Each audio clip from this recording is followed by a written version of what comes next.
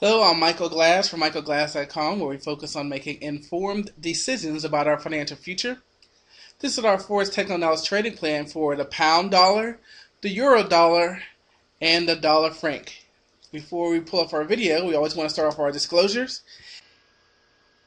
Any symbols you see today should not be inferred as a trading recommendation.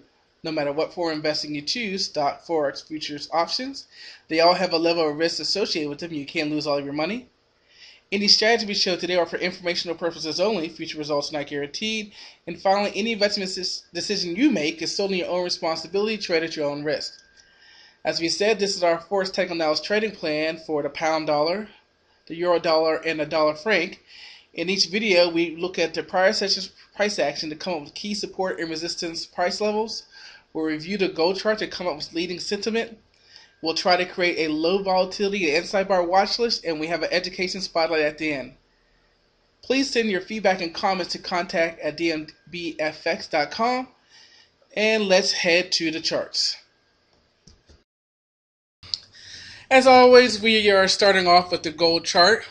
The first thing we should definitely notice on the gold chart is that we are closing at a new high. So we've been talking about when were we going to test this swing high. We have some failures here. You almost have inverted head and shoulders going on here. Here's a shoulder, there's a head, here's a shoulder, or a weird looking W pattern, however you want to look at it. The most important thing is we are closing as it is right now. There's still more time in the day at a new high. And we can see that the volume is increasing. Now, what could this be? What have we been talking about? Bernanke spoke. He talked about potentially weakening the dollar more with another round of quantitative easing, and thus people sought safety in gold, and gold has taken up. When you look at this, it almost makes you think that somebody knows something, the way that gold has really taken off and before the announcement today. We can see obviously over here as we switch to our hourly that we are overbought with our market profile, and certainly after 1, 2, 3, 4, 5, 6, 7, 8 days up, that's going to be the case.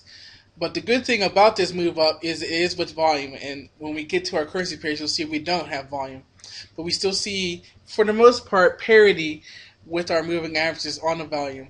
So for this, because we're overbought, because it looks like we may be forming a volume resistance, the safe play here is to either start looking for a short or wait for a pullback to go in with a continuation.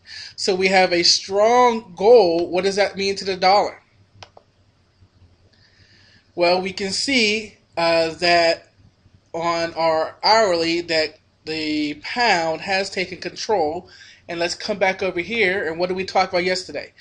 How the buyers came in, brought it right back up. We tested our channel, and not only did we test this channel, we took it all out in one day, and we're closing above it. So now we have to start thinking about whether or not we're going to go back up and test the 50, test our uptrend line. We have to start thinking about that because we're left this auction area and we moved higher. Now we can see that we still have some selling volume in control here, and this huge move up is still on light volume. So we have to be cognizant of that. But the most important thing is, again, going back, strong gold, weak dollar. Gold, the dollar is now underneath our pound. So the pound is showing strength, even though it's not a lot of strength. But at least it has now fractionally made its way back above zero. So where that puts us is we are above our long-term moving average. We are in a selling zone area with the pound taking control, which will allow for this to move higher. So there is a potential for a reversal play here. I think I'm going to sit on hands on a moment and see what happens in the next day. Will this 200 moving average hold up its support? Will this continuation move higher? And right now, with the dollar not in control and the pound in control, we should see this continue to move higher. Let's check that with the euro now. And we're seeing the same thing. We came down and tested the 200 moving average, and now we've come right back up. When we look at that on our hourly time frame, we can see this push higher from the buy zone all the way back up. Now we're still not at our long-term moving average, but we are getting back to parity into a neutral zone. But and right here we can see the euro taking control, but this one is not above zero. So it's going to be interesting about whether or not we have the strength to keep moving higher, even though the euro has taken control. Finally, we have the dollar franc, and this is going to be the opposite. Now, we've been watching this range here on the daily, been watching this range, and now we're pushing lower. Why? Because the dollar lost control yesterday, and it continued throughout the day. And again, the announcement from Bernanke about the potential of more easing and weakening of the dollar has caused this to move lower and caused the franc to continue to take control. Now, tomorrow we have Italy voting on its austerity cuts, so that could affect the euro. We'll have to wait and see until the announcement. As we move on to our low volatility and inside bar watch list, we do have one for our low volatility, and that is the euro yen. If you pulled it up, you'll see it's been in a very tight range. What we're looking for is pull up your 1 hour chart with your Bollinger Bands, standard deviation of 2, and marking the high and low, and we're waiting for a breakout. And we do not have anything for our inside bar watch list. So as we get to our education spotlight, we've been talking about what separates winning traders and losing traders, and we have a couple left before we end this discussion. But today we're going to talk about having realistic goals. Too often traders get on Google, see something on TV, hear it on the radio, get rich quick scenarios, think they're going to take $200, turn it into $1,000 in a week.